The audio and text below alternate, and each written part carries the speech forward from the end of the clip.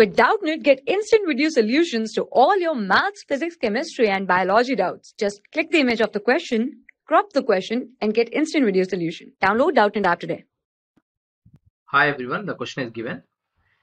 Figure depicts two circular motions, the radius of the circle, the period of the revolution. The initial position and the sense of the revolution are indicated on the figure. Obtain the SHM of the x projection of the radius vector of the rotating particle P in each case. Now there are two cases are given, A and B. Now we need to find out the SHM for this given A and B case. Now let us take the first one. Okay, see in this figure what is happening here. The particle is moving in a anti-clockwise direction, right? So if you write the equation, a generalized equation for the simple harmonic motion, I can write in terms of x is equal to, okay, a sine omega t plus phi, where phi is the phase difference. Now here a we don't know, let us say a only.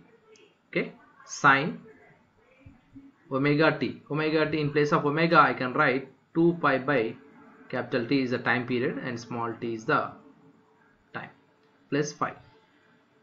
Now just write down from the above equation, so from the above figure. So a sine 2 pi, the time period is given how much here, 2 seconds, into t plus phi. Okay, this is given theta is 30 degrees, so I can write theta 30 degrees as a pi by 6. So this will be how much here, a sine of, so 2 get cancelled, pi into t plus pi by 6. So this is a expression for the means SHM for the given diagram, okay, given particle, okay, in the case of A.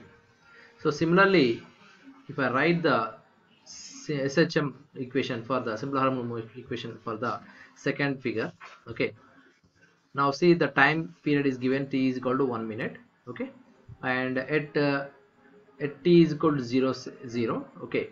Now the particle is moving in a clockwise direction. The phase difference we need to find.